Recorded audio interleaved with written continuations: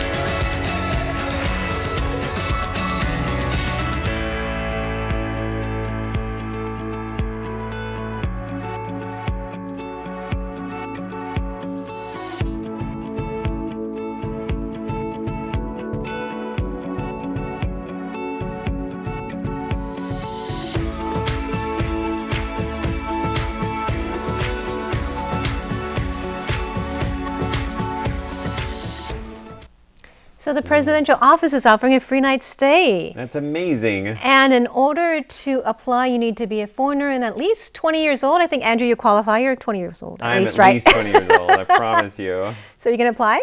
I might have to do that. So you have to apply. You have to do it by August 31st. Okay. So time is running out. Yes. You should try. Alrighty. You can do a show from there. No. Yeah, actually, that's not a bad idea. We'll do a Taiwan Insider from the presidential office. That'd be cool.